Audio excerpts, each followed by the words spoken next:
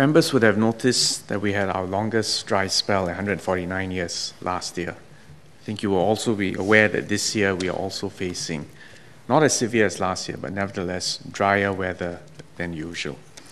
The reason why we did not have to resort to water rationing last year, unlike some neighboring areas, is because of the many years of investment in water infrastructure, in particular our desalination plants and our water recycling ability.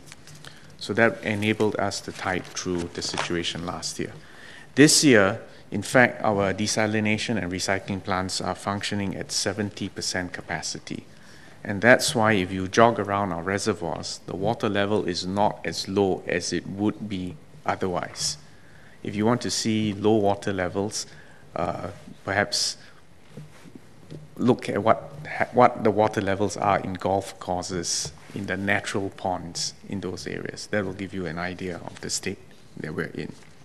So Mr. Seah Kian Peng is right that we need to prepare for periods of drought and dry spell in the future. Pursuant to this, we will build a third desalination plant in Tuas. We are also planning on additional desalination plants which will be sited in other parts of Singapore, and we'll announce that later on. We recognize, however, that water infrastructure takes land, and land is precious, and we will therefore be exploring the possibility of building the water reclamation plant and new water factory in Kranji underground. This obviously will be more expensive, so we have to carefully study the financial and technical aspects of doing so.